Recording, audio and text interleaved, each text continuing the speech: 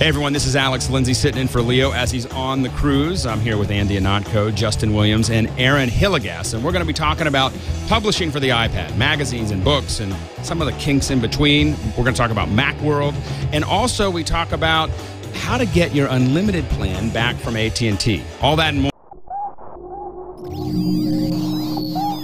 Netcasts you love. From people you trust. This is Twit. Bandwidth for MacBreak Weekly is provided by Cachefly at CACHEFLY.com. This is MacBreak Weekly, episode 232 for Tuesday, February 1st, 2011. Free cowboy hats.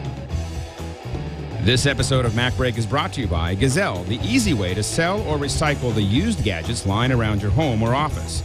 Don't just sell it, Gazelle it. For 5% bonus payment on your used gadgets, go to Gazelle.com and use the bonus code MacBreak.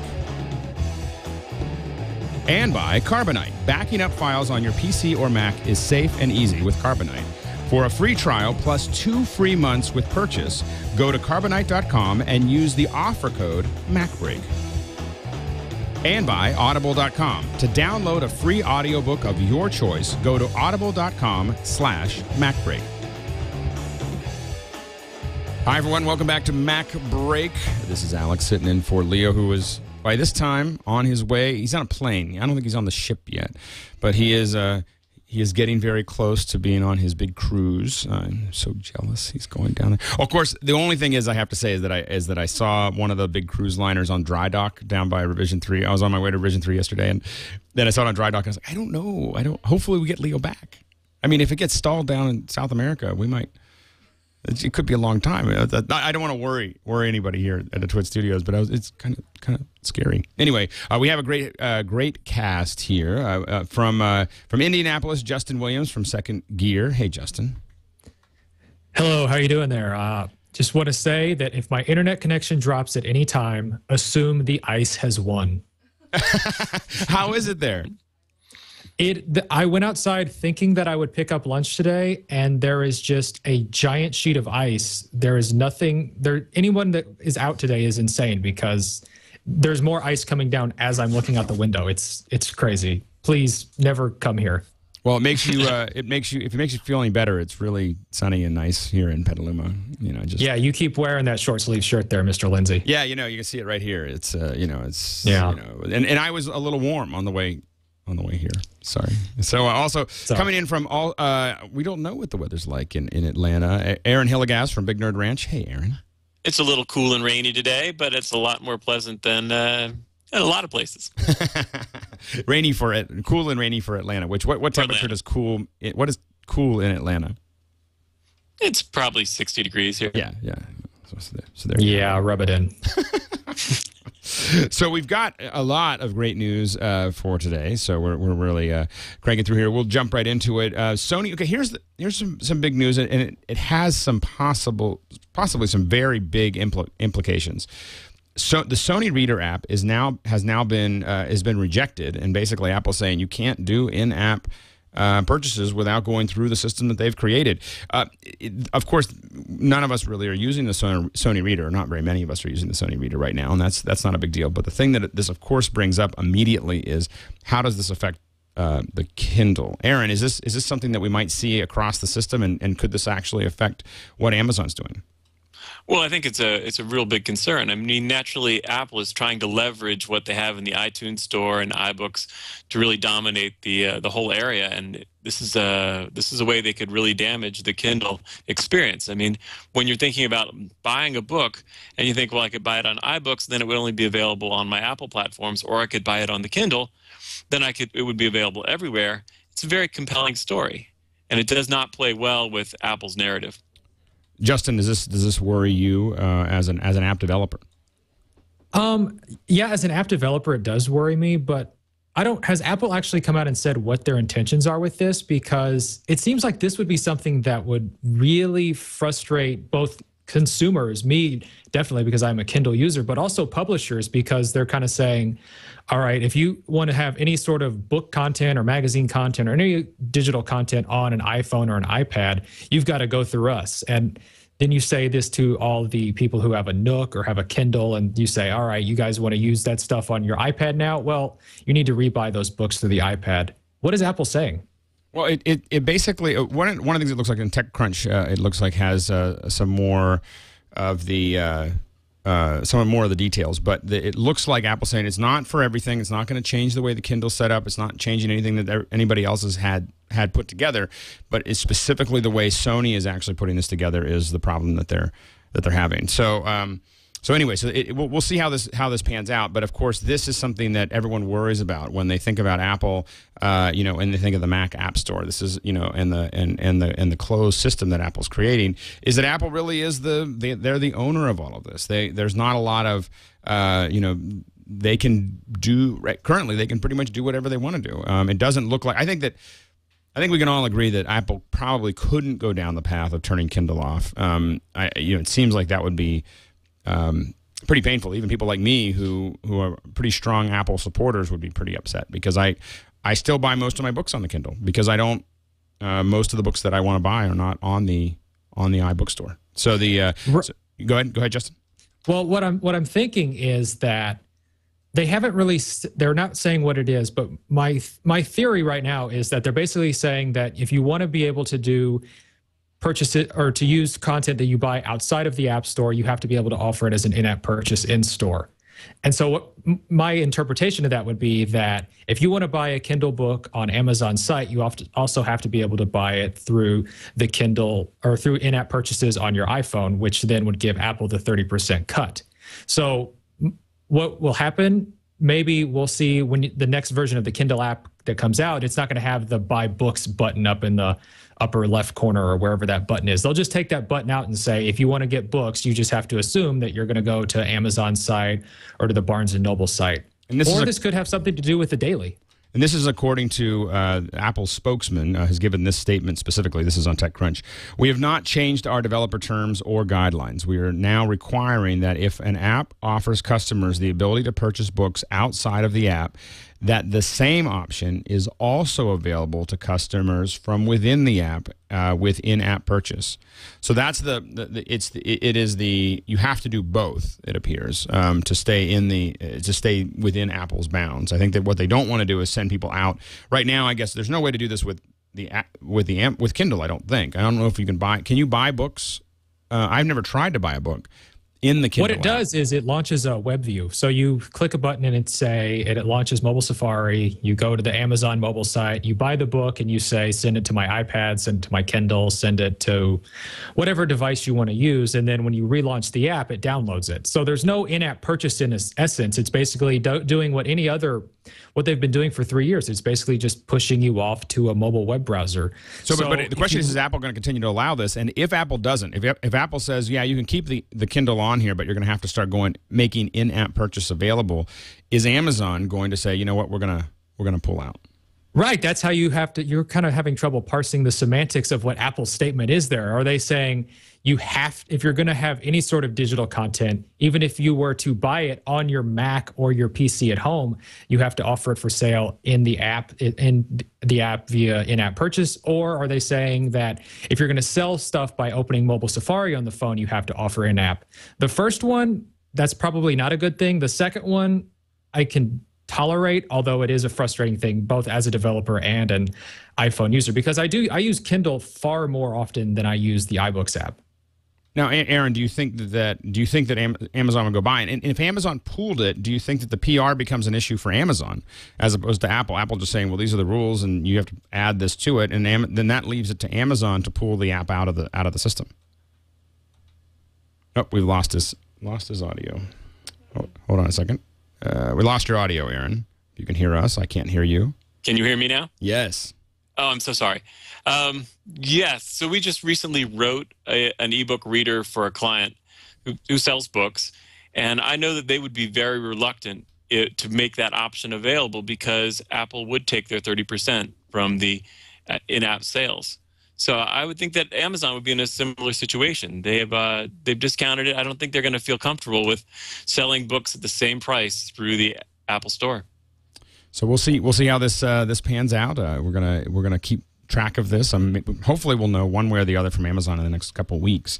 One of the things that we talked a lot about at the at MacWorld, and we'll talk a little bit more about MacWorld as we move forward, is really the Mac App Store and the future of iOS and OS 10. And one of the things I think we have the advantage of today is that we've got some developers that are here online, and it'd be very interesting to hear what you guys think about the first month and a half of the Mac App Store and what you think it may hint to in the future. Aaron, what do you think as far as what you've seen to date with the Mac App Store? How do you think it's performing? Oh, I think it's going great. I think developers are seeing revenues they never would have seen otherwise. I think Justin's probably the right person to answer the question, but everyone seems really excited. The app itself is a little awkward. I find searching things not great, but I think that'll evolve over time. Justin, what do you think? I really, really like the Mac App Store, both as a consumer and as a developer. So if you approach it from the developer standpoint, it's really great because my main Mac application is called Today, and it's basically a daily calendar that you can use in conjunction with iCal. And it's an app that a lot of people are really a big fan of that use it, but it's not actually something that you would ever search for, like you would say cooking software or software to manage your book catalogs. And the Mac App Store is giving apps that have this really unique and useful utility, productivity apps like that you might not necessarily search for. It's giving users a really great way to just casually browse and find these like gems out there, these things that you would put as a pick of the week on MacBreak, or you would write about as a Mac gem on Macworld. It's making it a lot easier to find those and get more people to use the app. So I'm really a fan of it because it makes my apps a lot more accessible to users. And then just whenever I want to buy stuff now, I've started to become the lazy snob who doesn't want to buy software outside of the Mac App Store. It's one of the things. It's one of the things we've been talking about. So we were talking about this at MacWorld. I found myself very, very quickly moving for small applications. Large applications, I can understand not having them on the App Store. I can understand going through an install process. But for anything less than $100 or even $200, I find myself now just going, why isn't this on the Mac App Store? I mean, why do I have to go through all this process to download it and install it? It seems that very quickly, this is what, of course, everyone's worried about, is that it's going to become the de facto way, especially if you're doing a small application or a smaller application, that this is the way people are going to want to buy it. Now, the question is that, Aaron, do you think that this drives developers towards building more small applications and less large, complex ones? I think it really does. I mean, when we're seeing the pricing power, the idea of apps are going to be expected to be at a lower and lower price point, I think people are going to be forced to do quicker release cycles, add a few features, get what you can out of it, and move forward. I think that overall the iPhone App Store has changed expectations of users, that they're starting to think they should be able to buy a program for $1.99. And I'll be interested to see if we can adjust those expectations over time. Well, yeah, and I know that for me, I have gotten into this situation where, like when I see an iApp that does more than one thing, it's actually it's got a whole bunch of things. It's a Swiss Army knife. I'm like, whoa, that's not what I want to buy for my iPhone. That's not what I buy. I want to buy something that does one thing. And if they start adding more features, I immediately start to not sure if they're all going to really work, or I definitely don't want to pay for them. I kind of want to buy each piece. Justin, does this affect how you approach development? Yeah, it does, but I don't think it's going to affect pricing the way that it has affected it on the iOS App Store. What I think is going to happen is that you're going to see a different class of applications. So you're still going to have the large applications like the Rapid Weavers or the Photoshops or the well, I'm trying to look at my doc here. The iChats, the larger applications that have a general utility, and those are still going to be your $35 or your $40 Mac applications. But you're going to see a lot of smaller utility apps that are kind of like the one-trick ponies that you get on the iPhone. And I think those are going to be around the $5 or $10 range. In my case with Today, what I did is I'm still going to maintain having both of my stores. So I'll have the store that I'm using on my website, and then I'll be in the Mac App Store. But for the launch, I decided to experiment with the pricing a little bit. And by default, today retails for $25, which is what I've been charging basically because it doesn't sell as many copies, because not as many people are looking for it. But I was like, well, we've got this captive audience with the Mac App Store now, so let's put it out there at $10. And people can still go to my website, they can try it, and if they like it, $10. The sales have been higher than they were in the past 11 months. It hasn't been this high since I launched Today too back in January of 2010. And I think part of that is because it's finding an audience, and part of that is because now it's priced at a point where people think it's still a great utility, but it's still not $1.99. $10 is still not something that you have to think about. And I think you're going to see a lot of other applications play with that as well. The Real Mac software guys have done that as well. They have an application called Little Snapper, which is a really great utility if you're going to be archiving screenshots. I use it all the time to kind of look for inspiration on whenever I find a screenshot of something in a new app, I take a screenshot of it. But that's an app that's gone from, I think, $40 to $30 to $20. And a couple of weeks ago, they just went ahead and did a $5 weekend pricing sale, and they sold more copies than they had ever, I think. Well, and that, but doesn't that start creating a slippery slope? Before we go any further, I want to introduce Andy Ihnatko, who we had a little trouble with connectivity, but we now have him here, and right now Andy's a little stretched here, but you can see him here. We're gonna drop him in. Andy, how is the weather in Boston? It's white, Alex. It's very, very white. You can mark. I made a notation in my diary that around 10:31 this morning is the exact point in the 2010-2011 season in which I decided that snow is no longer New England picturesque. It's just a big pain in the butt. It is. Yes. So yes. Look, judging behind me, you know what the weather is like right now. It's started again this morning. So when did you get back from MacWorld? I got back early on Sunday. I took the red eye overnight Saturday. Right. So I just got into one of those rare keyholes between blizzards. Now we were. This is the conversation that I left you with. Actually, we were having this conversation at MacWorld about the future of the Mac App Store, as well as the future of iOS and OS 10. The question really is the price going to erode? Overall, I mean, can you maintain a $300 application or a $400 application as this Mac App Store continues to expand? Andy? I just think that the $300 and the $400 applications never needed the App Store to begin with. So I don't think that they're going to have to continue to justify their prices. Photoshop always had to justify why someone would have to spend $600 on an app that lets you just remove wrinkles, creases, and restore one's shapely figure.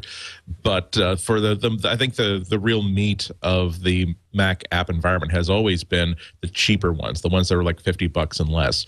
I have been doing sort of a casual sort of tour of what the prices are doing on the Mac App Store, and I haven't seen a really big softening of prices yet. What I have been seeing is like what I've been hearing for the past 5 minutes, in which there are a lot of developers who are sort of experimenting with, gee, my goodness, I had no idea I'd be selling so many copies of this piece of software over the past few weeks. What would happen if I were to reduce prices just this weekend, and let's see if I can, if I were to just cut the price down to $5 from 20 just for 3 days, what would that happen? So I think that if there's a softening of prices, it's going to be experimental in nature, and it's going to end right quick as soon as developers realize that they've started to price themselves out of the market.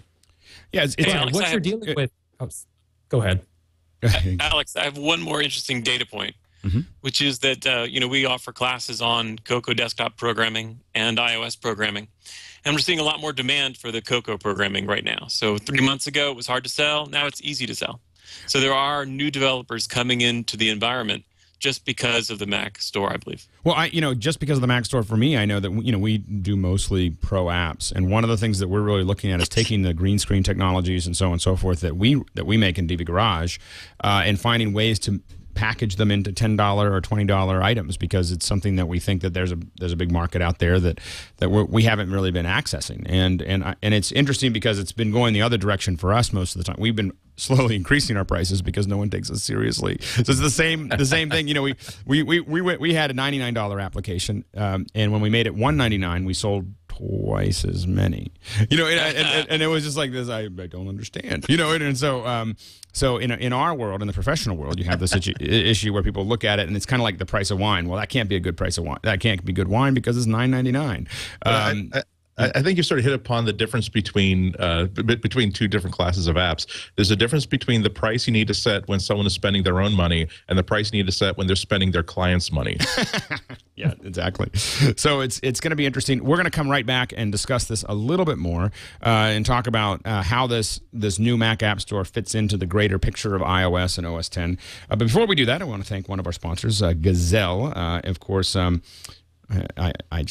piling up. I got a box in my house that is it's got a big Sharpie thing on the side that just says Gazelle. You know, and it's just like, you know, I'm no longer saying I'm throwing it away. Like I'm getting rid of that. I'm saying, yeah, I'm gonna I got to Gazelle it. You know, and it's no longer getting rid of it. It's gazelling it. And you know, if you have smartphones, MP3 players, ebook readers, laptops, cameras, all of those things, you know, there are 200,000 items that you can get that you can sell on Gazelle, and it's really easy. Here's how it works. You go to Gazelle.com, and you can enter your make and model of your gadget. You can see how Gazelle is going to, you know, what it's going to offer, and you know, and you have to go through in there and say, well, it's in good pristine condition. I have the box for it, which I never have. I don't really like boxes. You know, do I have all the cables, which I never have either. So, you know, now that I'm going through it, the other thing I'm using Gazelle for, by the way, is a guide to what I have to do so that I can sell these items later, because I never thought about those things before. I never try to keep track of them. But you can go in, it's a marketplace, and you can see this little graph that's going to tell you exactly, you know, where, you know, this is how bad it's going to get if you hang on to that item. So, you know, there's a little bit of pressure to kind of move along and sell your item, get rid of it. And, you know, a lot of times, you know, before Gazelle, I have to admit that I was just kind of, there was a box and it was just literally where electronics went, and then they would sit there for another 6 months or a year, and then I would finally just kind of try to figure out where to put them. You know, and the other thing is if your item isn't worth anything anymore, Gazelle will responsibly recycle it, which is an important piece, because a lot of times we don't know where to put it, and just throwing it away is really, really bad karma, just in case you're wondering. So now you can, here's the key is go to Gazelle.com, use the offer code MacBreak, and you're going to get 5% more. So it's not just, you know, you can, depending on what you're going to get, whether your iPhone is, if it's $300, you're going to get $315. So definitely check it out. Gazelle.com, it is the best way to get rid of the stuff that you're not using anymore, all the electronic items that you're stacking up. And as Mac users who buy everything that Steve, you know, tells us to buy, this is a great thing for us. You know, you're able to avoid the landfill, avoid all those other things, and get it out there. So don't throw it away. Don't sell it. Gazelle it. Gazelle.com. And once again, use the MacBreak code to get 5% more. So now we have the Mac App Store. We've got the iOS Store, and one of the things that, you know, that Andy and I don't necessarily see eye to eye on. We've had this discussion a couple times. I think that OS X, the OS X as we know it, is over. I think it's gone. I think that, you know, I mean, I think that it's dead OS walking. Well, let's put this in the right framework. Most of the times, these arguments go down to is the desktop OS moving towards iOS, which is a totally different question. I agree that the Mac OS X is dead. It's X-Parrot. It's drawing the curtain around the right. Well, on the way, it's not dead, but it can see dead from here. It's on a dead plan, a very good dead Go Pilot Live sort of course track. But that's just the natural way of things. Now, how long did we really have a Mac OS 9, Mac OS System 7, Mac OS 8, Mac OS 9 before it got replaced and transitioned into something that was a lot bigger and a lot better? But I don't think that we're going to see a sort of we're not going to see a sort of bastard child between iOS and Mac OS into the next edition of the desktop operating system. I just think that Apple's going to take, just like they said during the press event a few months ago, I think that they're going to listen and observe of what works well for iOS. I think that they were just as surprised as a lot of observers when they realized that a lot of people were buying iPads with keyboards, with easel stands, because they're actually using them not just as tablet, just screen tablet for readers and just little quick emails and quick editing, but they're traveling with them as a regular notebook computer. So I think that they're going to learn that certain concepts that they thought were sacrosanct for the desktop. This works for mobile, this works for desktop. They're going to realize that, well, you know what? Maybe a one-window focused, no distractions interface is a good thing to support on the OS level. Stuff like that. So, but the question is really, I mean, iOS, of course, is locked down. It's a controlled environment. It's a safe environment.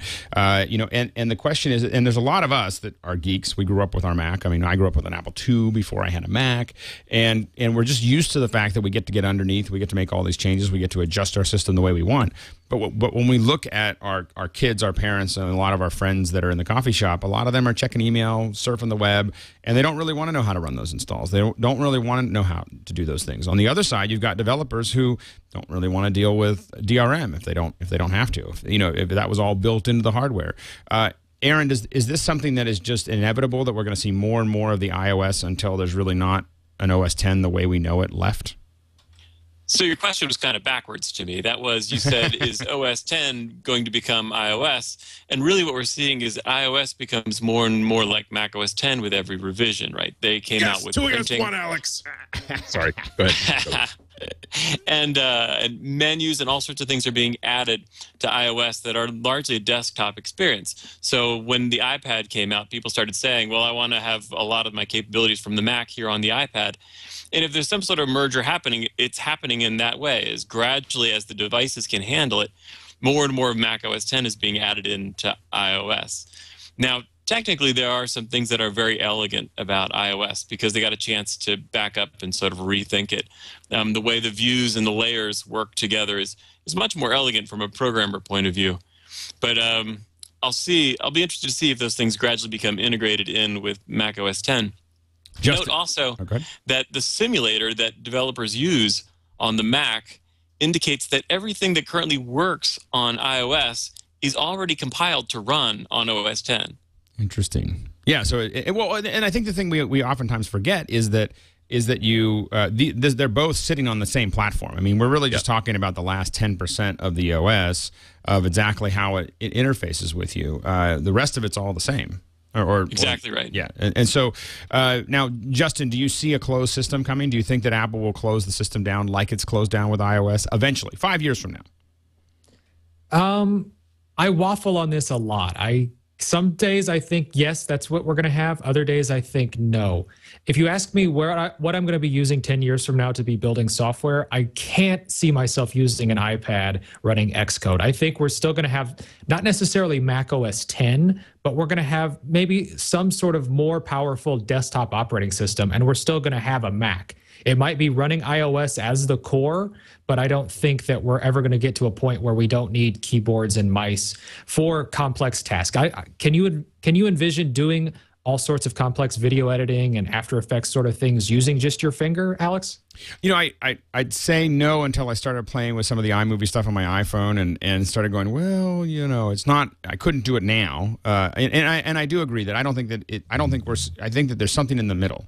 There's something where I have, I can have those external controls. And to be honest with you, I'm not saying this like I'm excited, because this terrifies me as a pro user, that I would have that stuff taken away, because it is the other things that scare me are the comments like the trucks are dead. That Apple isn't going to build. We saw the server go away this week, and we see a lot of the Pro things, and I look at my Mac Pro just hoping that I keep on getting those, because they're already, the Mac Pro itself is too limited for me. I mean, I need 8 slots. It has 5 slots. I don't want to.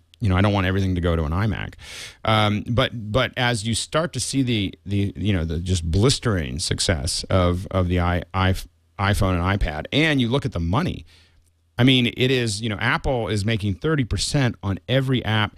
Isn't this what Steve always wanted? Is you have this? It's an incredibly good business model, you have to admit. Oh yeah, Steve loves this. He thinks this is the greatest thing ever. But I don't think that we're going to be able. I don't think you can tell Mac users, by and large, that they're no longer going to be able to do the things they've done for 20 plus years, and they're just going to have to accept, all right, if you want to be on the Apple bandwagon going forward, you've got to use this iPad, and you have to sit there and maybe type with a keyboard that you've connected via Bluetooth or one of those docks, but you have to point your finger at the screen all day long. I just can't see people wanting to do that. I tried a couple of weeks ago. I was building a PowerPoint or a Keynote presentation, and I tried to use Keynote on my iPad, and it's totally usable, but compared to the convenience and speed of using a mouse and keyboard, it took hours to get this done. Well, and I have to admit, that could have taken an hour to do it on my Mac. Yeah, I don't develop anything like any of the iApp stuff. I have to admit, I don't develop whether it's Keynote or Numbers or Pages. I haven't found that I'm developing anything on there. This is where I edit things, but they have to be kind of started before that. Andy? Yeah, I don't know. I disagree with Keynote. As a matter of fact, there's so many times when I'm just trying to conceptually walk my way through a presentation. There's so many times when I will actually build it in Keynote for the iPad, because it's one of those very rare instances of a completely genetic level iPad interface for a familiar application. One of the reasons why I think we haven't seen any sort of word processor to compete with Pages is because everybody's just taking, well, here's our cut down mobile word processor that we originally developed for the Palm Pilot 10 years ago, and we've just simply ported it over and are projecting it inside an iPad view. I think that we're going to have to see developers that can really grok the iPad, just really figure out what makes it different and how people are going to interact with user interface elements and the things that they're building, because it's hard to articulate. It's the idea that we're not looking for one of the great things about a keyboard and mouse interface is that it's a common point of reference for everybody. We've all been using these things for sometimes going on 2 decades. And so if a developer comes with the point of view that whatever interface I build is going to involve moving this around and clicking this button and doing a lot of this on this standard row of buttons, that sort of eliminates 50% of the bizarreness you could do when a developer is simply presented with, here is just an empty field of absolutely anything you can put into it. And you can put a lot of dopey things in when you don't have physical keys to work with. That's going to be the problem. Well, and I know that in many ways this is an issue of, we've talked about this before, but the idea when we started film was let's take some big film cameras 100 years ago and take pictures of stage plays, and that's where it started. And by the end of the century we were making The Matrix and Bullet Time, and we were doing a whole lot of other things that you could never even conceived of 100 years before, when they were just like popping it up. And film was not, it was taking something that we knew, which was stage plays, and then making it and then adding a new medium to it. In the same way, I find that I'm now in this situation where I'm halfway in between magazines. Like, I don't want to buy any more paper magazines. Done. I just don't want to buy these. But when I open up the magazines on my iPad, I'm not that happy with them. I don't want to. I don't want to. The magazine format on the iPad or iPhone isn't sufficient for me to want to use it there. And so now I find myself actually reading less. It's just this odd situation where it's this in between. Now, one of the things that we're going to find out a little bit more about related to magazines, of course, is the Daily, which is I guess going to be announced. It looks like tomorrow. Andy, have you been invited? I have not been invited. No, I'm still. Not that you're bitter. No. It's Rupert Murdoch. I understand that I don't want to step on any toes by, telling Rupert that, oh, by the way, Ihnatko, the one who is not afraid to speak truth to power, is going to be the audience. So I understand. What do we expect, Aaron? What do you expect to see with what do you think is going to be different about the Daily? Well, it's an interesting question about what does a magazine look like when you begin with the idea that it's going to be on the iPad, that it's going to be dynamic. I would imagine it'll be a much more social process behind every article. So that's been sort of done. I imagine it'll be very pretty and focused on more media, so video and images. Yeah. I'm interested to see what the announcement looks like. I mean, to me, the perfect app at the moment for browsing information is Flipboard. I mean, and the only thing that drives me crazy about Flipboard is that it takes me out to the web app. I don't want to go to their web pages. I just want to watch. I mean, of course, I understand why that has to happen from a business perspective, but from a user's perspective, it makes me a little crazy. Justin, the biggest problem. Yeah, go ahead. The biggest problem you've got with the magazine apps right now is I'm like you. I don't want to buy paper magazines anymore. The happiest day I will have is when I can stop getting a paper subscription to Sports Illustrated or to other magazines I subscribe to and get them on my iPad. But the versions that are out there right now, beyond just having to pay $5 per issue, they're designed as if you're trying to translate paper onto the iPad, and that doesn't work. It's a terrible experience. Right. Now, do you see that changing tomorrow? I mean, do you think that we're going to see a new subscription plan as well as a new approach to the design? Yeah, I think we're going to see a new subscription plan, which is going to be a nice thing. I don't know if it's going to be enough to appease the Condé Nast and Time Warners of the world who are frustrated that they're not getting subscriber data from Apple, but I think we're going to see that. My biggest concern with the daily, just by reading the rumors out there, is that it's just going to be updated daily. We're in the internet age. We go to the New York Times 15 times a day and see constantly updated material. Why would I want to subscribe to something that I'm just going to have updated once and then have to wait till the next day for the latest batch of news and opinion pieces? But then what do you want to do? Do you want to have a metered system where you're charged for per megabyte or per unit of information downloaded? Well, not necessarily I don't mean this sarcastically. I think that one of the biggest problems of this is just simply going to be, how do you keep it fresh on an hourly basis, but still simply say that, yes, we're going to charge you a fee that's relative to the content that you consume. Right, and that's a hard problem. But my guess, or what I would like, is to say, all right, I would like to subscribe to this for, let's say, $10 a month or whatever they want to charge, and that gets me access to the content. And this is also something that I'm curious to see if they're going to pass this down to developers like me and Aaron.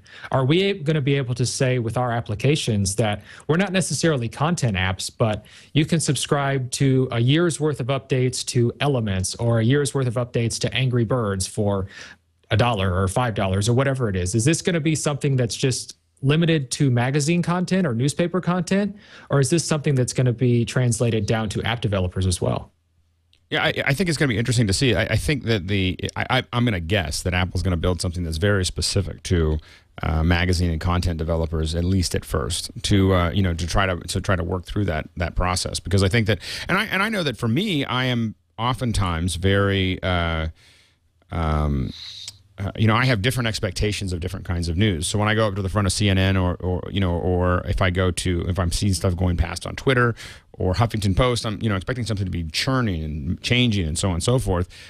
When I read The Economist, I expect that to be happening once a week, and I know that they're gonna have thought about it a little bit longer when The Economist comes out than what they posted as far as this is just happening.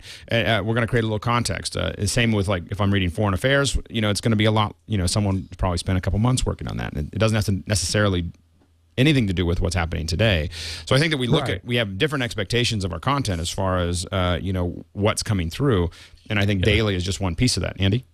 Yeah, I mean, there's the Joshua algorithm from war games. Sometimes the only way to win is not to play.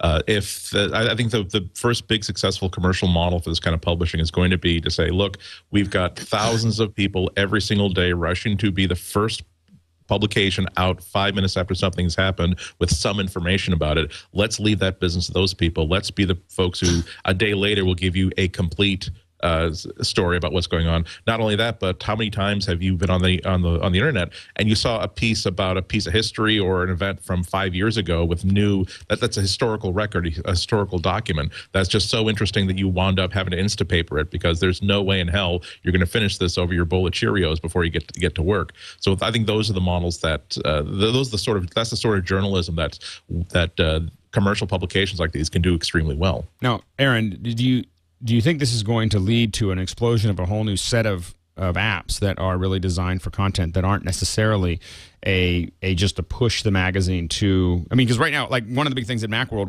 was how to move InDesign, how to move the design that you already have into your iPad. Do you think that the daily is going to put a lot of pressure on just rethinking and recoding, how people get content to the iDevices? I don't think it's a new problem. So if you look at a company like Vimeo, they've been working on it for years now. The exact same idea of taking what's in a magazine and getting it into a pleasant, readable form on the iPad.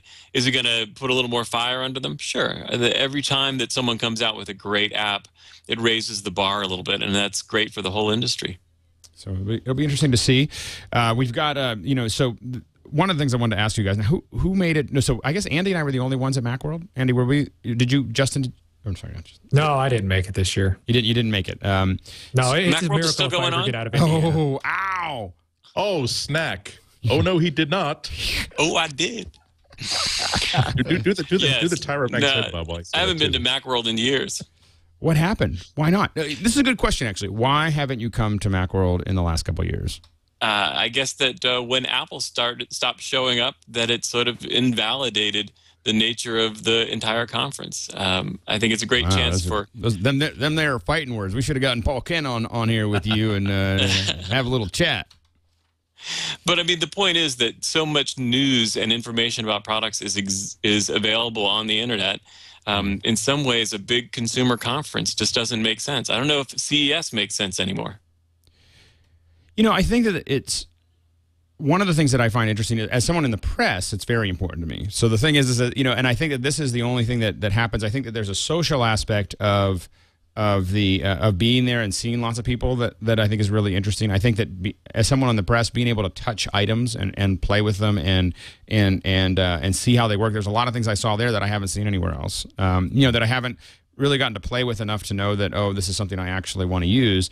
And as I said, as someone in the press, we're walking around. There's a lot of us walking around with cameras, walking around with video cameras, and so for a you know, developer who's putting that together, we had a couple people, like I had a booth there, and you know, showing off our little green screen, and we had a bunch of people from the press come by, and we know that, you know, they would not have understood before when we were trying to explain to them what we do. Oh yeah, we do live stereo 3D green screen, you know, compositing on your Mac. It's kind of like, you know, it's round for kids. You know, it's hard to describe to these guys like why you would need that or why it would be interesting. And as soon as they saw it, though, they were like, okay, we need to talk about this. Or they're taking pictures and they're taking video. And I think that's the hard thing. I think that the other thing that I noticed from this, and we almost had it working. So for those of you listening, we tried to do this crazy thing where we had Aaron and Andy and I and Adam Christensen, and Aaron was in Atlanta, and the rest of us were in the room, and then we were streaming it to a virtual audience, and I couldn't quite get the audio working with Aaron, so we didn't have Aaron in there. But it was what I felt like is we were touching on something that made sense from a conference perspective, of having the conference be a hub for a virtual community. So we were answering questions not only from the audience, the 100, 150 people that were in the audience, but from the 300 or 400 people that were watching online. And there was something about that I thought we were touching on something that made sense for a conference. But you know, didn't have it quite finished. Andy, do you think that this is going to continue to? I mean, what do you think the future is of MacWorld? Well, I think you kind of touched on exactly the secret to it. There's always been, even when the MacWorld Expo was the fulcrum of the entire Macintosh year with Steve Jobs' keynotes a go-go. There's always been the front of the house and the back of the house sort of a show, where there's the stuff that anybody can come in and see. There's the expo hall, there's the exhibitors, there's the classes, and there's the keynotes. But there's always been all that part of the show that gets sustained just by the fact that so many people from so many categories are in the same location at the same time. I'll have so many meetings, many of which are not terribly related to what's happening that week, in hotel suites and restaurants and the tea house in the Yerba Buena Gardens. And I think that's going to be one of the reasons why MacWorld Expo will always be relevant. And that's even before you start talking about what's happening on the show floor. But I think that you have a really good idea. So long as MacWorld Expo remains the idea that this is one week in which the entire Mac community, the entire Apple user community can have one thing to focus on, that there's always going to be something interesting and relevant happening on that floor, it will definitely continue to have a reason to exist. And if part of the reason, one of the ways to do that is to make sure that so many of these sessions are going to be live streamed, not just simply recorded then played back later on YouTube, but live streamed with the opportunity for actual interaction, then we're going to have people who might decide that, you know, I was going to have this big meeting scheduled for 2 o'clock.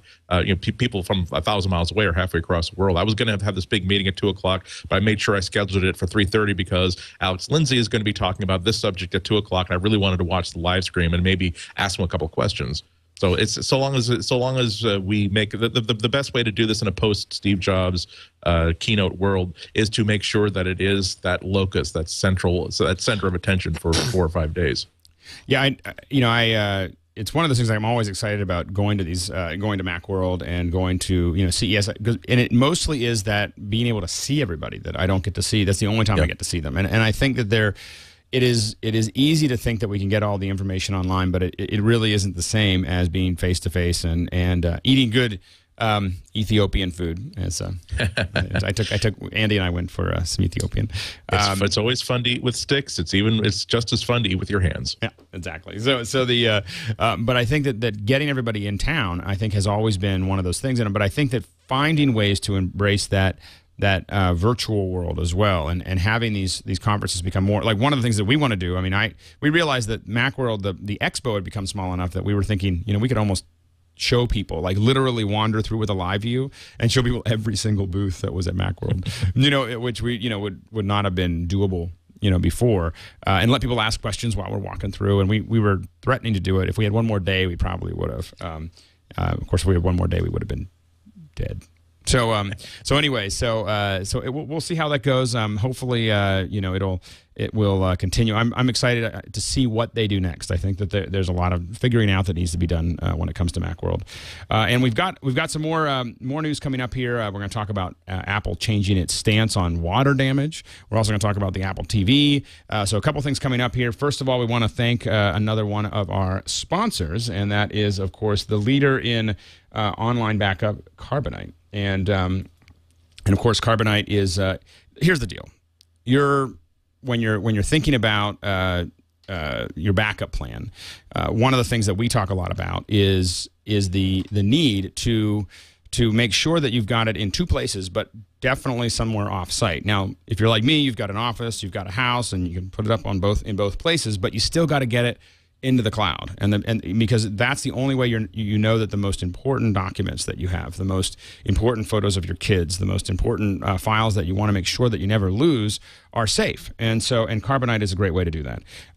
These are the things. It's if you have viruses, if you have hard drive failures, if you have water damage, if you have too much snow and you're not. I'm not trying not to scare you, Andy, but if you have too much snow and your roof caves in and gets your hard drives wet, you need to know that you have somewhere to go. So Carbonite is great to handle all of those things, whether they're photos, videos, music, Word or Excel documents. It's safe. Your files are encrypted on the way up or before they get up there. It's easy to use. So if you're a novice, it's easy to it's a couple clicks and off you go. Or if you're a techie, there's lots of customization that you can do. It's automatic. So Carbonite backs up your files automatically. So you can just kind of set it up to just do it, because it has to be automatic. So you're not thinking about it. You're not going, oh, I'll get around to it, and so on and so forth. You're actually going to put it together. And it is... and your files, it's just a couple clicks and your files are backed up, and it's a great way to make sure that works. So you get unlimited backup too. It's not like you get 5 gigs here or 8 gigs there. It's an unlimited backup for your PC or Mac, and it's only $55 a year. That's only 15 cents a day. So definitely check it out. You can try it for free by going to carbonite.com and entering the offer code TWIT. So go to offer code MacBreak, not TWIT. So go to enter MacBreak, go to Carbonite. You can try it out for free. See if this is something that you want. You'll get 2 months for free, and you can see how easy it is, and you can see that you're hopefully in those 2 months you don't have to deal with anything, but you'll see how easy it is to set it up. So definitely go to carbonite.com, use the coupon code MacBreak, and try it out. It's you got to be thinking about backing your stuff up in the cloud with all of those things that you just you never want to lose. And it's not good enough to just have it in 2 places because it's what happens if you get robbed? What happens if you have all those other things? And so those are things that I worry about when I leave my house, because I have lots of things in there that lots of data. I don't worry about the stuff. That's the funniest thing, is I don't worry about the stuff in my house. I worry about the data in my house or in my car or my laptop. And this is the best way to back it up. So definitely check it out. Carbonite.com. You were going to say something? No? I heard somebody. I thought Andy was warming up. So we have a new we have a change in Apple's stance on water damage, and this is something that people have been posting on the wanting us to talk about a little bit on the IRC. So in the past, there was an indicator that if it turned red, basically they weren't going to give it back, because it means you dropped it in the pond or in the glass or in the pool or whatever it is. Now, if a customer disputes whether this is if a customer disputes whether the iPod with an activated LCI has been damaged by liquid contact and there are no external signs of damage of corrosion, then the iPad will still be eligible for warranty service.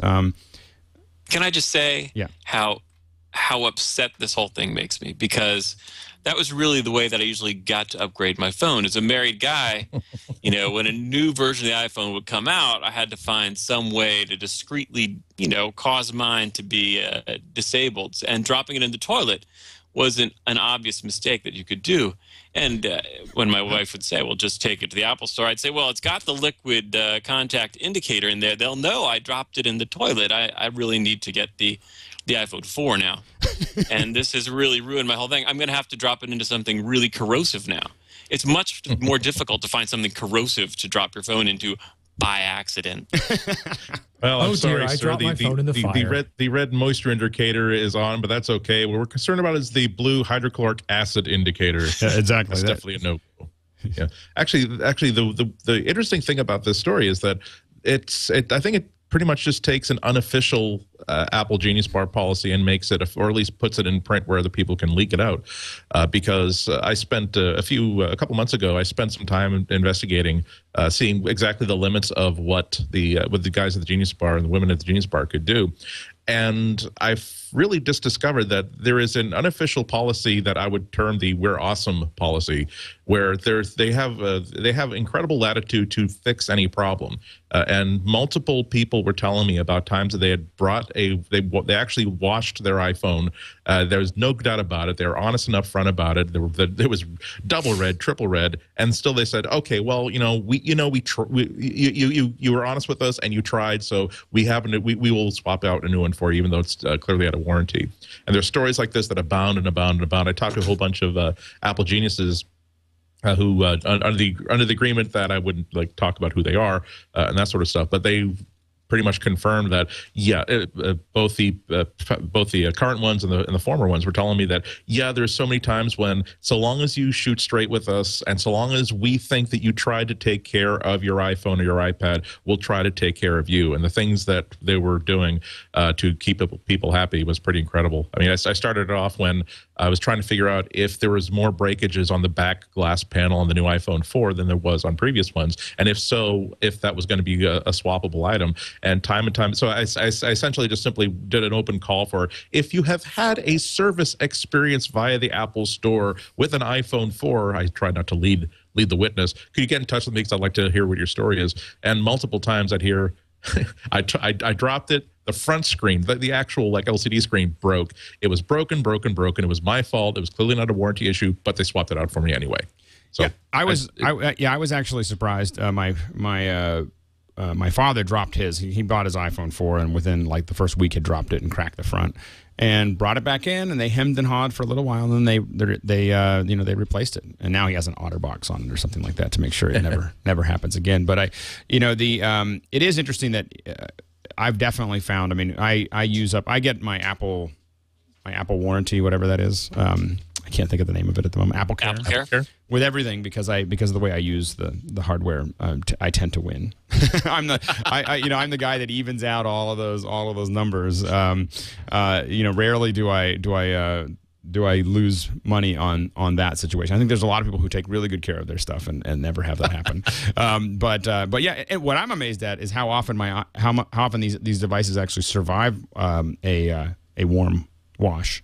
I left my iPhone, my last iPhone, in my sweats pocket and gave it a full warm cycle and the dry cycle before I heard the dry cycle going clunk, clunk, clunk, clunk, clunk, clunk, clunk, and I was like, what could I have left in my pocket? And opened it up. There it was. It was soaked, and it wasn't working. And I gave it to some. I didn't even try to take it in. I didn't even consider the idea that I wasn't even going to try to have the conversation. It was too embarrassing. And I gave it to someone in the office, and I said, "Here, if you can make this work, then it's yours because I'm done." And he soaked it in rice for 2 days, and he's still using it, as far as I know. Yeah, it's. I did.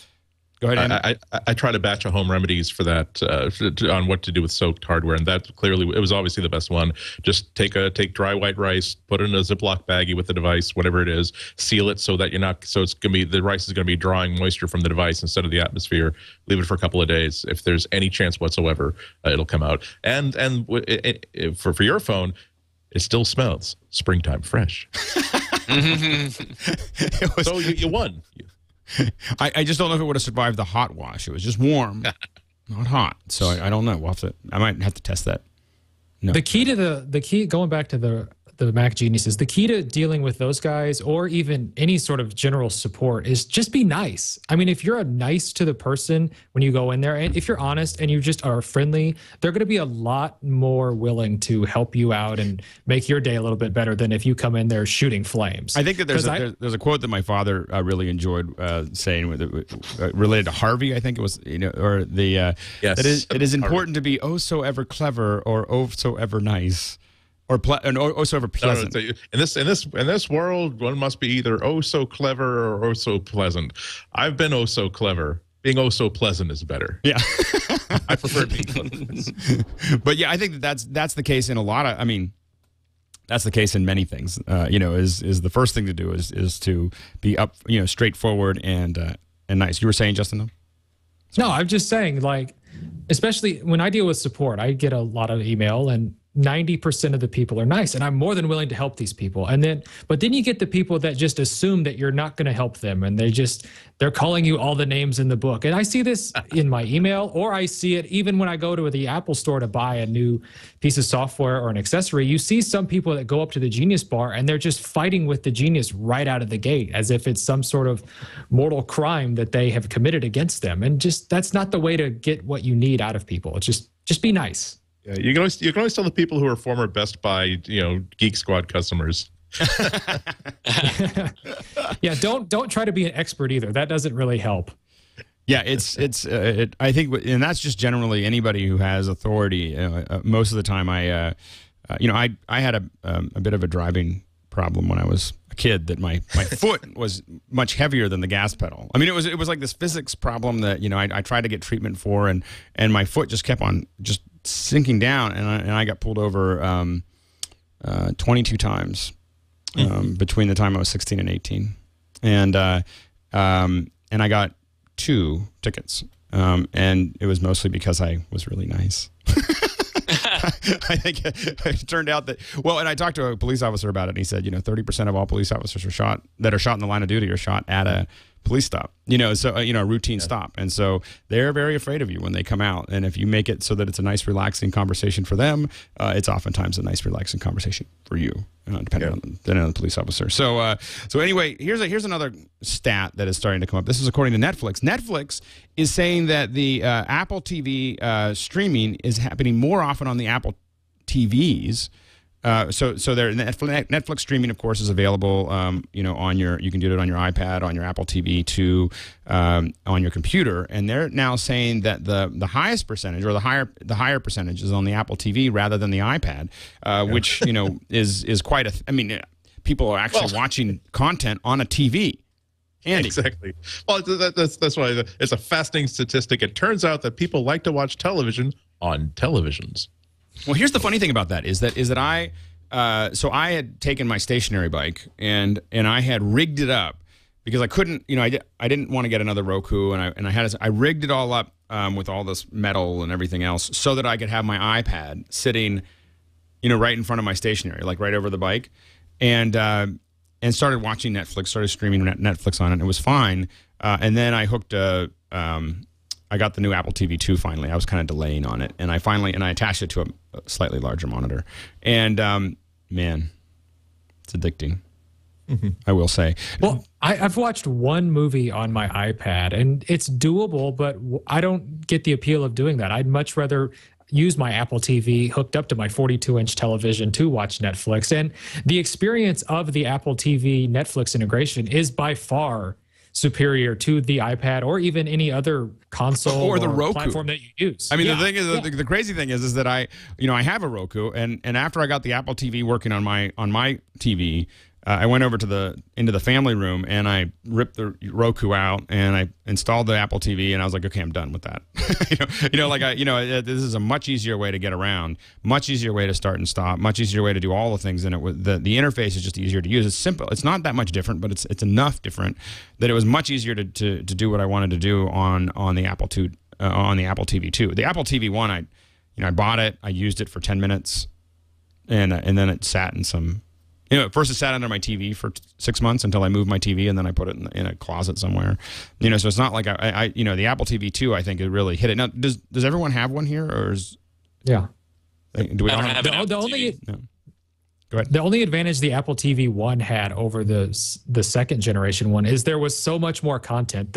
It doesn't seem like they've added too much content to this whole rental scheme that they've set up with the next generation version, which is frustrating because there's a lot of movies that I want to watch on my Apple TV, and I search for them while I'm sitting there on the couch, and I can't find them. And I just have to go and grab my iPad or grab my MacBook Air, search for it on iTunes, see that it is available, and then get it through there. That's frustrating to me because that wasn't the case with the previous generation. Yeah, so it'll be interesting to see how that moves forward. I do find that now with Netflix, if you know, I got a lot of content. I don't really, you know, between Netflix and my home library, you know, I have a hard time justifying paying for rental. Like I accidentally got into the Apple, you know, store, and I was like, why is all my Netflix costing $3.99? What happened? Are they changing everything? And I was all freaked out. I was like, this is going to ruin everything. And then I was like, oh, I'm in the wrong room. I'm in the wrong room. I can move along and get back to my little environment. And but it is interesting that Apple has built the best platform for Netflix. Now, one of the rumors that we're hearing now is Amazon is looking at doing a subscription service for Amazon Prime members. Do we think that we're going to see? Will Apple TV do an update and start supporting Amazon? No. Sure, why wouldn't they? Yeah. No, well, because Amazon is selling purchase content, whereas Netflix is just doing subscriptions. well, Amazon's talking about doing a subscription. So the idea is if you're an Amazon Prime, the rumor is that if you're already doing Amazon Prime, that you would get access to up to 5,000. No. I'm saying I know that the rumor is that they're getting into the subscription game, but Apple the reason why Apple would not do it is that Amazon would also be very, very pleased if instead of purchasing stuff from the iTunes store, you actually purchase stuff from the Amazon digital store, so that when the next time you want to see the next the next Judah Freelander film, you paid $12 not to Apple but to Amazon. So I think that I don't know. We'll test out the parameters of is Apple a bunch of evil money grubbing scum if that were to happen, and if we just see if the test will be Not to put them on the spot. Yeah. Well, also, there's the question that they have yet to support Amazon digital streaming, even though Amazon is one of those features that you tend to find on just about every HDMI, HDTV internet box that you find. I think I've got 3 in the house right now that can access Amazon digital content. So why is that one app not available on the Apple TV? By the way, one of the things that I noticed with my Apple TV 2 is that in case you wonder whether the cheap HDMI cables are any different than the expensive HDMI cables, that it turns out that when you're connecting your Apple TV 2 to your TV, it makes a difference. You know, I had the $3 HDMI cables, and I was getting the HDCP error, so you know, it doesn't, you know, it can't sync. And I went through a bunch of complaining. I think I might have tweeted a couple angry notes, and then finally put in a much more expensive $40 cable, and it has worked fine ever since.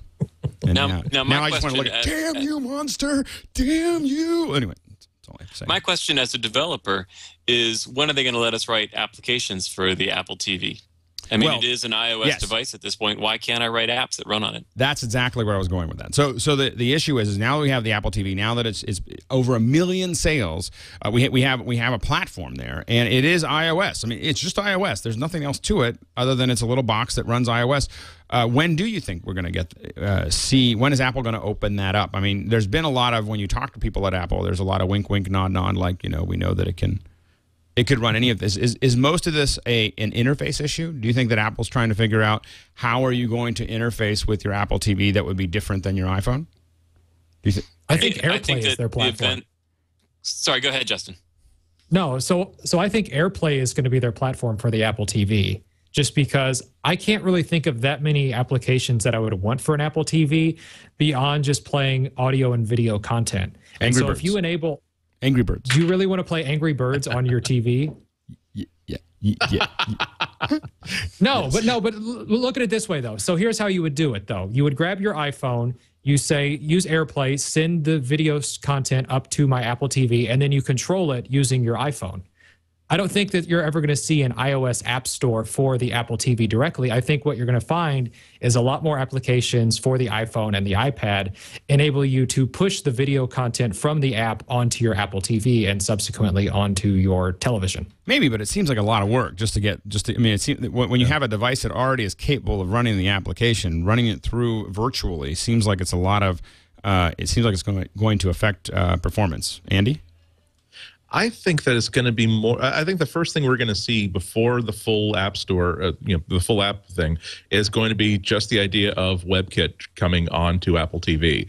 And any remote service that wants to create an Apple TV sort of service or an Apple TV whatever widget will be able to do that, not by pushing an application, but by simply pushing an alert to. There'll be like an Apple TV inbox that simply says, "Oh, because you." Essentially, I'll go onto Flickr.com. I'll say, "Oh, by the way, I have an Apple TV. Here's my Apple ID. Could you please give me access to the Flickr web tool that gives me more power than simply slideshows?" And then I would find an inbox item in my Apple TV. I click on that link.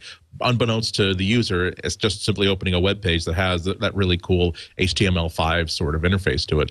I think that the biggest problem with Apple developing apps for the web for the Apple TV is just simply describing, here is the unit of interface between the user and the Apple TV. Well, and it's part of the problem, though, the issue of Apple not wanting to make the Apple TV too complicated. Is part of the issue. Like, we want you to just think of it as I mean, Apple does this a lot. We want to give you something like they gave us an iPhone without anything that, and we complained that we don't have applications, and now they've sold, is it 10 billion? 10 billion applications, or distributed 10 billion applications. And so is the question of, like, we want to get you focused on using the Apple TV the way we designed it, and then we're going to open it up. Do you think is it a step-by-step process? Yeah, I think so. Remember what they've done with the iPad and what they did with the iPhone. The iPhone, day one, did about 60% of what every competing smartphone at that time could do. And we had to wait a year. And we still bought it because we're suckers.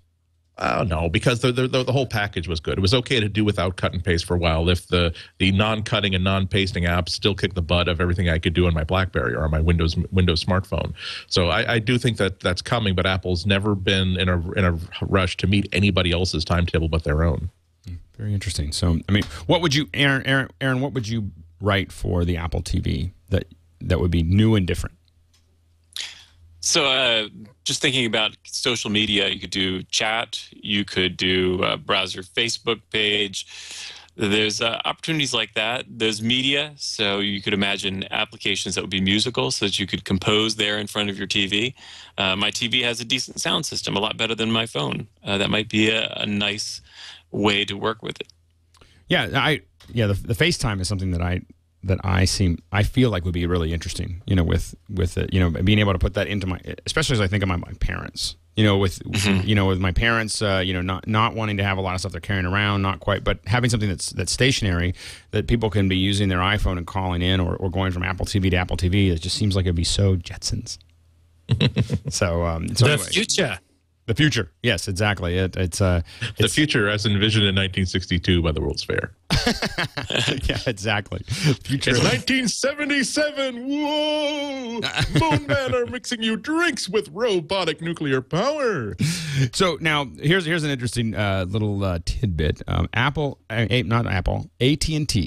Okay, we got Verizon coming out. It's going to be available at midnight, I believe, on the 3rd. So for current users, and then the 10th for everybody else, AT&T is reportedly quietly offering customers unlimited iPhone data plans again to try to, let's hang on to them. So this is according to Apple Insider and according to the Associated Press. And so it's basically an unadvertised loophole that they're trying to retain some of the customers who contact customer service. So it seems like the thing to do here, whether you are planning to leave or not, and you don't have the unlimited plan, is it to at least do a little saber rattling. Andy, do you see yourself rattling? Oh, you don't have to rattle the saber. Exactly. Well, I'd like to be free of the fear that if I were to just sort of send one text message too many, they would use that as, well, because we notice you sent 10 more text messages that are in your existing plan. We have switched you to an expanded plan that gives you more free text messages. And because we switched you to a new plan, we've also taken off the free unlimited. Anyway, I'm traveling to Europe in a couple of weeks. I'm like, do I really? Should I switch it to the international roaming plan and risk that they'll use it as an excuse to take me off of unlimited? But even now, I'm sort of thinking that this is sort of like a disinformation program to say, if we make them think that they could switch back at any time, maybe the last 500,000 people who are still giving unlimited internet to, who are streaming Netflix 24 hours a day just to stick it to the man, will come back. Yes. I have to admit, I'm also terrified of losing my unlimited plan. It's one of those things that it scared me the first time. But the international plan for me, I spend too much time outside the United States, and so I'm constantly turning it on and off. Which you can do, by the way. And here's something else that you can do is you can actually, if you forgot about it, you can actually call AT&T 3 days into your trip to Japan, and they will back. If you ask for it, you'll say, oh, I forgot to turn this on. And they'll go, oh, we'll just set the date 3 days before or 4 days before and start it up. So it's actually a pretty flexible little thing. And so far, as far as I know, I haven't lost my unlimited data. But of course, I don't really know what goes on with my bills. My wife will tell me. And there's so many people attached to my plan. I don't know. So anyway, we'll see how that goes. Any other news that we should be covering? Did I miss anything that we have here? I think we're winding down here. We're going to get to the picks of the week. We're going to start going around, and this is a warning for Aaron and Justin that we're coming with the picks of the week. But before that, we want to thank, of course, Audible.com. Audible, of course, is the best way to read books, as far as I'm concerned. It's funny. I was talking to my dad last night about some other stuff, and he was talking about the girl who kicked the hornet's nest, and he said, "Oh, I love that book," and I was like, "When do you actually read that book?" And he goes, "Oh, I didn't read it. I listened to it on Audible." Like the idea, that it's getting mainstream when my dad goes, I didn't read it. I mean, come on now. I mean, you wouldn't even consider that. And so, Audible.com is really the best way to do that. It is you got 75,000 books that are downloadable. Titles, everything from literature, fiction, nonfiction, periodicals, and for listeners of MacBreak, Audible is offering a free audiobook so you can try it out. So if you haven't done this before, you got to go up. It's free. It doesn't cost anything. There's no risk. Go up there and download a free book and see whether it's something that works for you. I know that it's something that I'm just downright addicted to. I don't really consider. I don't like unitasking. I think that's the bottom line. I'm an anti-unitasker. I know that Aaron, I think, constantly is. Not constantly, but during our class, when I was in Aaron's fine class, I was talking about a need for focus. It's not something I'm good at. It's not. I like to think about 6 things at one time, and maybe it's slowing me down. But Audible is the perfect thing for me. It allows me to clean my house, to drive, to walk, and still continue to accumulate lots of useless information. So anyway, definitely check it out. And of course, if you're thinking about it, Andy generally has a suggestion of something that you might want to think about downloading. Yep, my last pick was a couple of weeks ago, and I finished that during one of the transcontinental flights to San Francisco, Sideways, which was definitely delivered the goods. The next one I barely started my next one.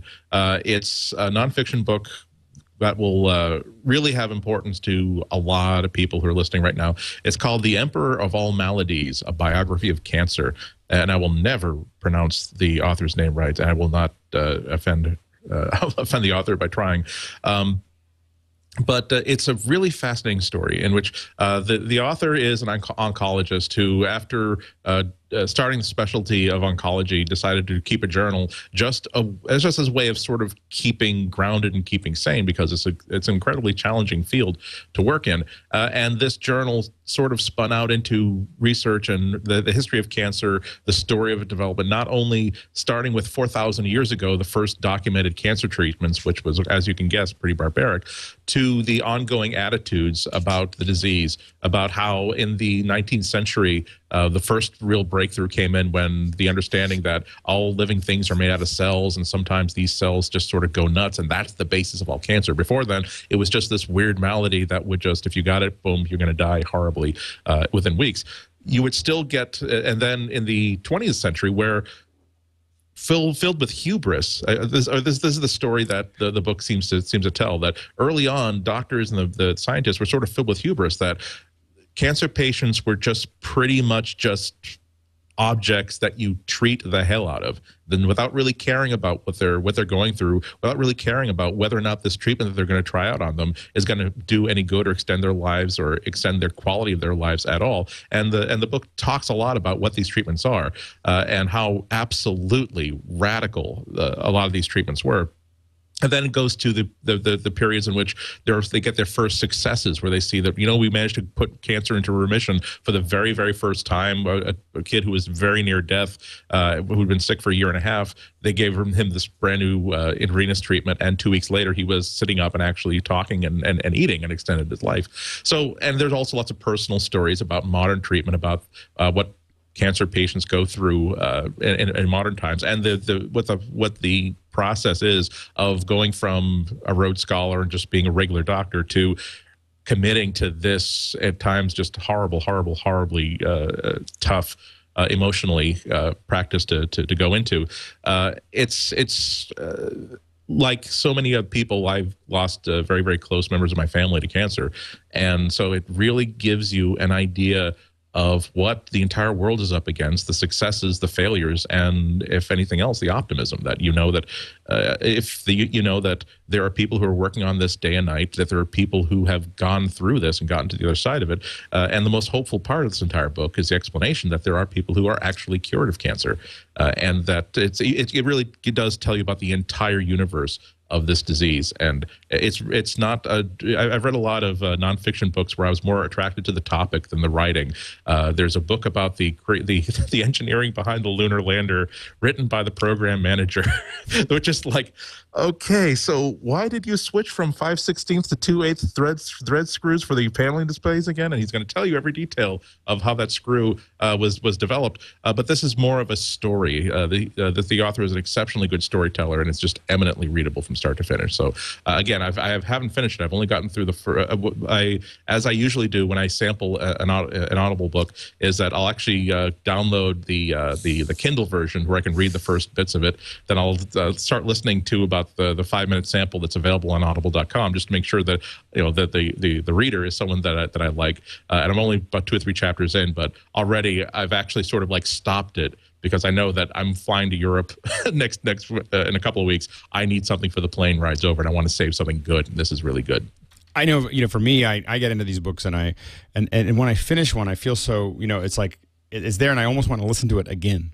And I'm scared of committing to another one. Like, I've just finished this one, and then it takes me a little while. There's like this little break where I don't listen to anything because I don't know what to do next. I kind of, that was so good.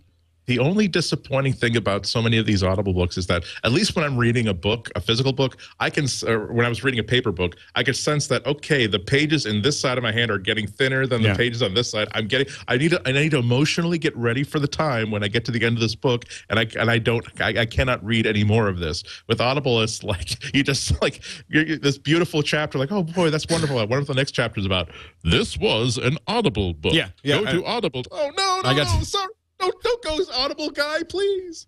And I got back to I was listening to 1,000 Hills from Stephen Kinzer about Rwanda, and I've been with him through the revolution and genocide and rebuilding the country, and then we get to the end and it's gone. It's like, okay, well, what's the update? I mean, do you have something else I can listen to? I mean, I feel like I just got there. Yeah. So anyway, check it out. Audible.com/MacBreak.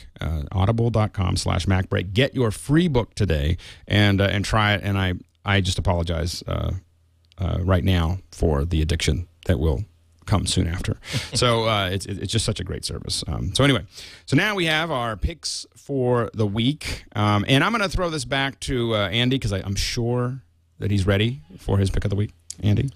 I am ready and I'm not ready, in the sense that my pick of the week is an awesome device that first got on the radar several months ago when it started off as a Kickstarter project. I finally got my hands on a real one last week at the show, because they had a booth there.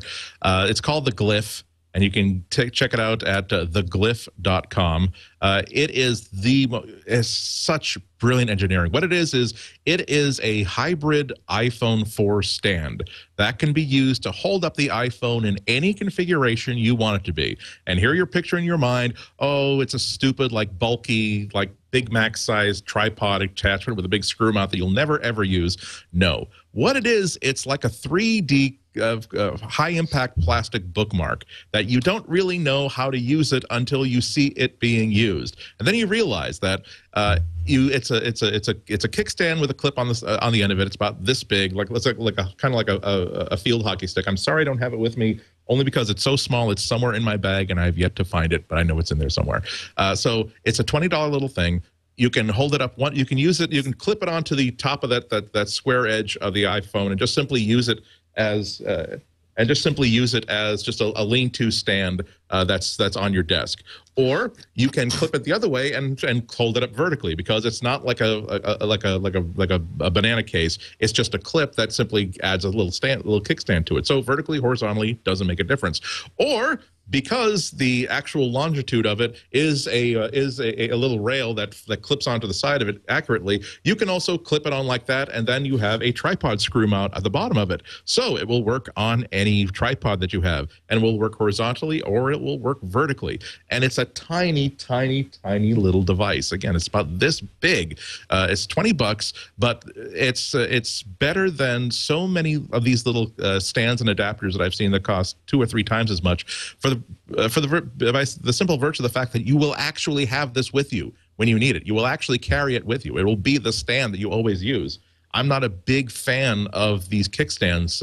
Sometimes you'll find cases and other stands that will let you prop up your iPhone. I like them in that there are times when I like to have it on my desk so I can actually keep an eye on the timer, keep an eye on a timer that I've got running on what I'm saying, but I just never find it worth the bother of taking with me. And the Glyph is so good that I will always have them with me. I picked up actually 3 of them, and there's one of them that will always be in my laptop bag, one of them that will always be in the suitcase I always travel with, and one that I'll probably lose pretty quickly because they're tiny, tiny, tiny objects. That's how convenient they are. Well, so, and I love the story behind them too. You know, the whole, you know, so these guys, the developers, I talked to them a little bit at the show. They thought of, you know, a really good idea, and then they built a 3D model of it, and then they printed it with Shapeways. Shapeways is this company where you can email your file to them, and they'll send it back to you printed out. And so they had it printed, and then there's this little then they put what's called a 1/4" 20 tap into it, which allows you to screw this onto your tripod if you want to. And then they showed it. And they made a video about all the different ways that you could use it, and you know, you can do this, you can do this, you can do this, and they put it on Kickstart. So is that right? Kickstart.com? Kickstarter.com, and put it up there so people can bid on. You know, you can help fund them and then they said you can have one. You know, if you help us fund it. Right. The basis of the funding is that we don't have the money to build these, but if we raise $15,000, that's enough for us to do the tooling and actually manufacture these. If you give us $1 just on principle, we'll thank you very much. If you give us $15 or $20, we'll actually send you one. If you give us $100, we'll send you 2, and we will drive to your house and kiss you on the lips. And with all these Kickstarter projects, the point is that you have to set exactly how much money you need and how much time, a time limit on how much time to raise it. And so many times it's like, we need $100,000 to do a video on jazz in Upper Mongolia, and they'll get like $500. They were trying to raise $10,000, and they raised $130,000. It was such a great idea. Yeah, so. And it is, and when you see it in use. Yes, there you go. So I was hoping you'd have a picture. Yeah, I had to. Computer and it's so wonderful, because if I were to leave this behind in a bar, people would think it was like a bottle opener or something. They would never figure out that it's an iPhone stand. But the minute you see one person using it, the next question is going to be, what is that, and how can I get one for myself? It's such a clever idea. You almost want to just give them $20 just on principle for being such a bunch of clever little boots. Yeah, I have to admit, my brother is like never buys any of this stuff, and as soon as we finished shooting an episode about it there, he was like, okay, I need to go get one of those. So anyway, it's great. It's the best $20 you'll spend as far as supporting your iPod. Okay, Aaron, you're up next. All right, so you probably know that Big Nerd Ranch does training. We teach people how to do iPhone programming and Mac desktop programming. But we also do a lot of consulting work. And one of the things that we've been dealing with lately is big corporations have become fascinated with the iPad. And in particular, the idea of using the iPad as sort of a window into their huge databases so that they can look at their existing data. And so we've been really doing a lot of deep thinking about how to present information, and not just information, but really knowledge on the iPad. And one thing you don't know about me is I'm a really bad saxophone player. So I came across the History of Jazz iPad app, and I have to say it's just incredible. It's an incredible way of getting an understanding of jazz and how it evolved over time and through different threads. And just as a triumph of the future of when we take books and we merge them with video and interactive learning processes, the history of jazz is kind of where we're all going. And I think it's an interesting look at where we're going to expect to see everything in a few years. Very interesting. So it's and it's available. It is somehow ended up in the Apple.com UK, but it is there. Here it is. History of Jazz, and it is I guess $8 or $9. I'm trying to make it quick. I did that. Of course, you Google and you end up in. It is $9.99. $9.99. It's $5.99 in pounds in the UK, but $9.99, and it's and if you're into jazz, that's the place to go. Or if you're just into the idea of information design, laying things out. So you're just as far as just a reference of putting all this stuff together, which I think is important because I think that there is a there's when it comes to e-learning, education, and so on and so forth. I think these are going to be great platforms, and we still haven't figured out exactly how to make all of that. Exactly, and this is an indication of where we're going. Fantastic. I'm going to get it just for that. So definitely check it out. Justin, what do you got for us? All right, I'm going to use my liberty and have two picks. So my first pick is on the Mac App Store. It's a great app if you're a developer because one of the things we have to do with Objective-C is we have to create these accessor methods. And basically, these are ways that we can mutate and change our variables in a little bit of a safer way. And it's a little bit easier to do this now with Objective-C 2.0 and what we have called properties, but it's still a lot of manual typing. And then there's this great $20 application by a guy called Kevin Callahan called Accessorizer that I'm really starting to use a lot more now because basically what it allows me to do is create some variables and say, all right, I want to create an NS integer, I want to create an NS string, and then I pop it into Accessorizer, click a button, it generates the properties for me, as well as the synthesize statements and the deallocation stuff, so that all I have to do then is just paste that into my class file in Xcode. And so it's $20, it's up on the Mac App Store, and it really saves me a lot of typing. And autocomplete helps a little bit with this, but when you're working in Xcode all day, saving every little keystroke you can is a really good thing. So check it out, search for it on that Mac App Store. He's got a really great video on the front page of the site Alex was just showing. So if you go to bit.ly/accessorizer, you can just watch this video and it gives you a quick demo of all the cool stuff you can do with this application. My second pick is a charity related thing. And some of you might remember about a year ago, I put on this charity fund called Indie Relief, which was basically built around doing a one-day charity event where developers gave their day's sales for the Haitian Relief Fund. And I'm not doing that again this year, but my pal Scotty is doing a charity fund called Developers Against Poverty. And it's running over the next 2 months, and it's at developersagainstpoverty.org.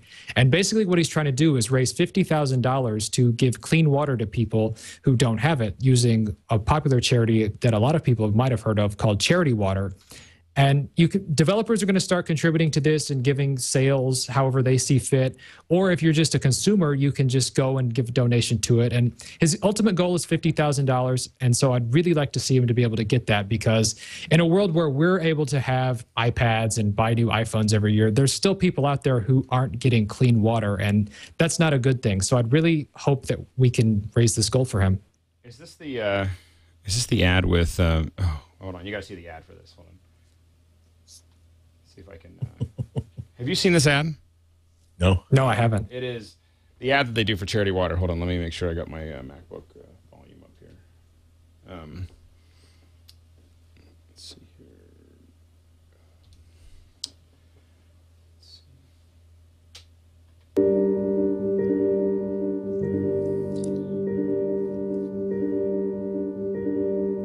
here.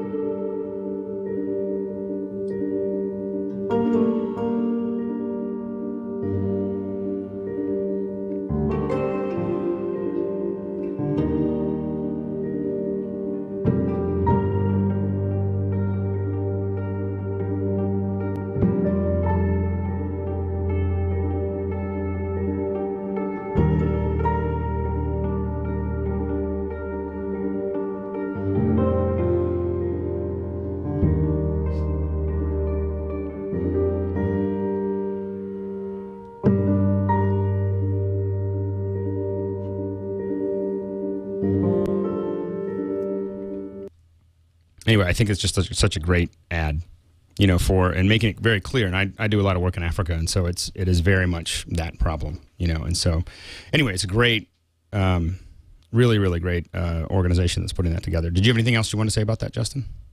I think that's pretty much it. Just developersagainstpoverty.org or twitter.com/devsagainstpov, I believe. Okay, great. Thank you very much. And okay, I guess I have to think of something really quickly. So no, I have. I had to use it for a little while. I talked about it, I think, at CES, and I talked about it, and I finally can go ahead and recommend it. It took me, and I should have brought the piece of hardware. I forgot the hardware. I was rushing out to get here this morning. So my recommendation is going to be the iGrill. So people have been making fun of it. I just want to say people were making fun of the iGrill at Macworld. They were like, when they talked about the most absurd thing they saw at Macworld, they were like, okay, there's a meat thermometer that you can connect to your iPhone. That's just crazy. Well, I have to say that I have one. And they didn't send it to me as a demo. I bought it. I paid good money for it, and I've tested it now on a few some tri-tip and a chicken and some lamb, and so here's the deal. So if you're going to buy a barbecue. And you want to buy the Mac of barbecue, you get a big green egg. That's what they call them, these big green eggs. And you have a lot of those down there in Atlanta, don't you, Aaron? Because that's where they're. Oh yeah, Big Green Egg is based here. It's a cult here. So I have a big green egg. I have my big green egg, and when one of the things about the big green egg is that it keeps all the heat in. And so what you don't want to do is constantly be opening up your barbecue. You want to keep it shut, and you've got a little temperature gauge. The big green egg, you can put the temperature gauge. There's one on the outside, and you can check it out. But most people who use a big green egg that I know, and once you have one, it's like a Mac. Like once you have one, suddenly you just start running into all these people and you start talking about it. And it's literally it's like a Mac for barbecue. And anyway, so the thing is you want to have a remote temperature gauge, and then but you also don't want to stand around looking at it. So I've bought all these remote gauges. They're Bluetooth or whatever they are. And so what you can do is you stick this, it's got a little transmitter, and you stick it in, but then you've got this big crazy thing that you're carrying around. And I'm like, I don't want to carry this around. I don't want anything. I only thing I want to interface with is my iPhone. I want everything. I want my refrigerator and my washer and dryer and my toaster and my coffee and everything else just to go into one interface. I think people should just stop thinking about that and just make things that work with my iPhone. And so this is a great example. So what this is, all it is a remote sensor. It's a little box. And then you've got, and I think I got, hold on, let me see if I can move this up here.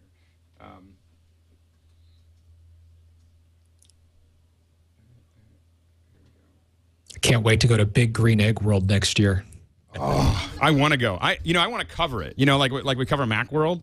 I want to cover. It'll smell a lot better than any other expo show for it. Oh man, yeah, exactly. So this is what it looks like here. So you can see it here. It's this little box with a little little meat thermometer, and you can actually have two different sensors plugged into the same one. And then what happens is that you get. Everything goes into your iPhone, so then you can go back to watching the Steelers, and so you're watching the Steelers play, watching them win, of course, because they're the Steelers, and then it'll give you a little. You actually get a graph that shows you the trajectory of your meat, so you can see like when it's going to be it tells you roughly you can see this little graph going up. There's a couple things that I would change. When it's in the background, the graph restarts, and there's a couple little things like that. But overall, the interface is beautiful, and it's just very Mac-like, and it's just a great. Anyway, I'm just very happy with it. And so, and one of the reasons I wanted to recommend it was specifically because people saw it at Macworld and said it was crazy. And I was like, it's not crazy. If you know what it's used for, it's just great. So anyway. If you like meat, you love the iGrill. Yes. Well, and how much meat, that's why you hate the iGrill. I believe it's $100. Hold on, let me see. I think it's $100 for the sensor. For the box. And then it is it's $100, and then if you want an extra sensor, you can it'll be an additional $20 for the second sensor. And the reason you want second sensor is if you got chicken and beef on the same grill, you want to do it. As someone who is constantly on the verge of poisoning myself when cooking, I'm intrigued to be able to do it with my iPhone now.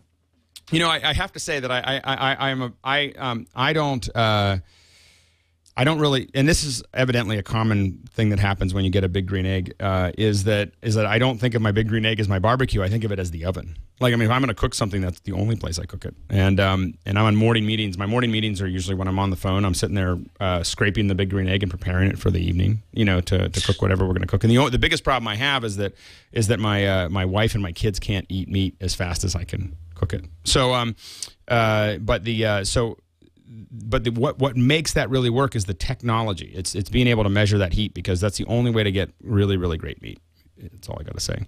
You got to know exactly what the temperature is. And so anyway, I know it's half of a commercial for a big green egg and half a commercial for iGrill, but they're both great and they work. They complete each other. So Alex, you're missing a trick here if you don't find a way to work in a plug for Omaha Steaks.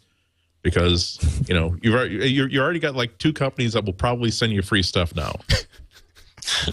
I don't think I'm going to get free stuff from either one of them, but I would like to mention Omaha Not with Steaks. that attitude, you're not gonna. Yeah, exactly. I would like to say how much I like Omaha Steaks, and anyway. So. I'm really trying to resist making a joke about a Big Green Egg World keynote by Steve Kebabs. That's all I got to say. Justin, where can people find you? All right. So you can find me at secondgearsoftware.com if you want to check out the apps, or you can be my friend at twitter.com/Justin. And Andy, where's the best place for people to find you? Somewhere in the middle of the snow, grinning maniacally like Jack Nicholson after failing to kill my family with an axe. It's really snowing a lot over here, guys. I'm starting to really not like it. But web-wise, you can go to Ihnatko.com or www.cwob.com. And Aaron, where can people find you? You can buy my book at Amazon. iPhone Programming, The Big Nerd Ranch Guide. BigNerdRanch.com is the website. We have a class on iOS starting on February 21st.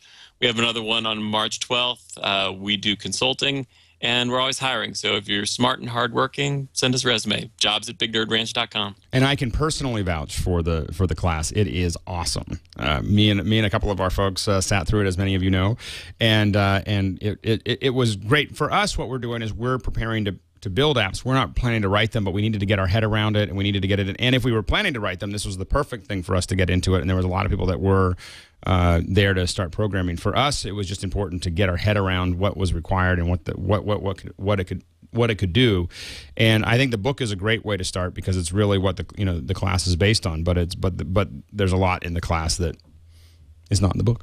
Right. And I can vouch for the books, because the gentleman in the cowboy hat has taught me everything I know. Hey, Justin, is that one of my books on the shelf behind you? If you look, my friend, all 3 of your books are back there. The Cocoa programming, the Advanced Mac OS X programming, and the iPhone programming. All right, I was just asking. Can I have a free cowboy hat? For sure. All right. All right, so until next week, get back to work. Break time is over.